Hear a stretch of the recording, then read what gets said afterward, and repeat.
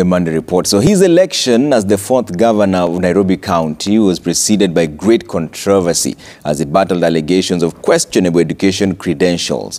It was a court battle that saw him clash with education oversight bodies and law enforcers alike. He would later capture the seat on a UDA ticket on August 9th, becoming the fourth governor of Nairobi City County. Tonight, Governor Johnson Sakaja reflects on his 2022 journey on Citizen TV and the political ally he feels turned against him in the 11th hour. This story was produced by our very own Gatete Njoroge. Thank you so much. On April 9th this year, President William Ruto was the Kenya Kwanza presidential candidate, unveiled Johnson Sakaja as the coalition's candidate in the race to succeed Governor Anne Kananu, who took over office after the impeachment of Mike Sonko as the second governor of Nairobi. There must be give and take in certain positions. Margaret Wanjiru was eyeing the seat, then dropped her bid in favor of Sakaja and opted to run for the senatorial position instead. We are left with 218. But Sakaja was in for a rude shock as his journey was interrupted by 4 petitioners challenging his clearance by the Independent Electoral and Boundaries Commission on grounds that Sakaja lacked a valid university degree. The cases could see Sakaja shuttle in and out of court at a time when the campaigns were at a fever pitch. The High Court dismissed the case 3 weeks to the elections and cleared the IBC of any wrongdoing in approving Sakaja to vie for the gubernatorial position. I was told I reached class 2. I was told many things, but the truth came out, and I'm glad that we have a strong judicial system that is not about the rule of man, but the rule of law.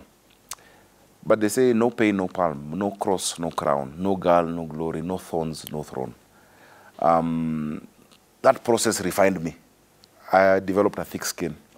I used to move from the court to the DCI, to campaign, to my campaign office, to court, to threats of, I think you guys came to my office one day when they wanted to come raid my office saying I have servers, But I have no bitterness. Governor claims the move to derail his dream to lead the city county was engineered by a man he refers to as his friend, retired President Uhuru Kenyatta, a man he worked so hard to ensure he ascends to the highest office in the land in 2013 and in 2017. I hold no grudge against whoever was behind it, and we all know who was behind it. I miss my friend Uhuru Kenyatta as a friend. Our journey was very long. Politics divided us. I have respect for him. I remember the day we sat and said, you can be president. And I did a presentation, I remember it was in Muthaiga, at Jomo Geshaga's house. And I was with Anwar Guru, Antonia Kihara, and a young man called Marvin Tumbo. And I did a presentation. And I had shown him the numbers. This was 2008 or 9. And he looked at it and he was like, are you sure? He called his brother. And they stood outside in the rain for an hour. And he came back and said, you know what? I'm ready. But in the time he had taken, I had my guru and Antonio. I was so upset. They told him, my friend, if you're not ready, we have another candidate. This Sakaja will be our candidate. And he said, no, please give me my 10 years. And we've had a journey. Sakaja likens his journey to that of the former President Uhuru Kenyatta, who in 2013 had thrown in the towel and supported Musalia Mudavadi, only for him to change his mind days after. Even the system then was not for him. I remember him having to give up, and he went and picked Musalia Mudavadi to be the candidate. And we said no. We took delegates to Multimedia University. I didn't know how to pay for them even. But I said, now today, in fact, that's the day I became a politician. I sang. I said, Nama boardroom, hapana tumekata kabisa. And I was wearing a yellow tie that day. And I said, there are 2 Uhuru Kenyattas. There's one who decides this is why the family will go on holiday, this is what we will do. But there's another one who is a representation of our hopes and dreams. You can't step away from the presidency. He says the election of the Kenya Kwanza government, despite all the setbacks, was proof that the people were more powerful than the deep state. There is a deep state in terms of statecraft. There are few individuals who make certain decisions. There are few individuals who have great influence over billions in resources. What we have in Kenya, despite that, is that the statecraft can never be louder than the voice of the people. And we have the rule of law. The fourth governor of Nairobi says what has been holding the city back was poor leadership that failed to involve county staff in decision-making, something that he is changing through suggestion boxes. I have 13,422 staff who, on the 29th of August, just 4 days after I was sworn in, I met all of them. And I called them to the square. And they said, many of us have worked here from the 90s, 80s. We have never met a mayor. We've never been addressed by a governor. We only come here to riot. I opened for them 3 suggestion boxes at City Hall, where I'm the only one with the key. And I'm the one who picks up those letters, and they have given me immense information that is helping us redirect our city. The problem has been leadership. Another challenge in the city has been garbage collection, which he says he will solve by acquiring refuse compactors and employ young people to clean the city. From the day we got in, we've collected 214,000 tons of garbage. Contractors had been on strike for a long time, for more than 6 months. Garbage had become, it was made a cash cow, a business.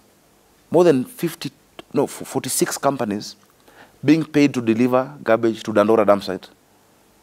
They have worked with the Weybridge people. Some of those trucks go with stones inside, or they add water to make them heavier. I told them, no, we're changing. Their contracts expire in March, April. I found a pending bill of 3 billion for garbage. We used to have young people who clean Nairobi when I was young. And we saw what we call Camero. The trucks that will come, Tuesday and Thursday it will come. I'm bringing those back.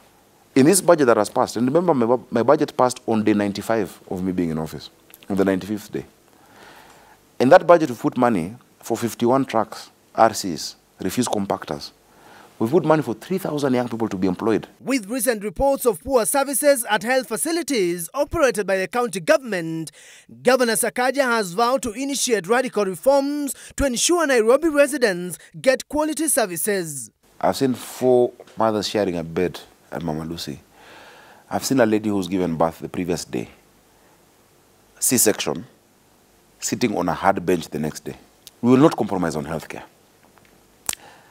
Nairobi serves or provides more health services than any other government in East Africa. More than the national government, more than Uganda, more than Tanzania, we would want 34 facilities. But a facility is not just a whole. NMS did 24 hospitals, and I thank them for what they were able to do. But a lot of these things were done to show that we are doing something.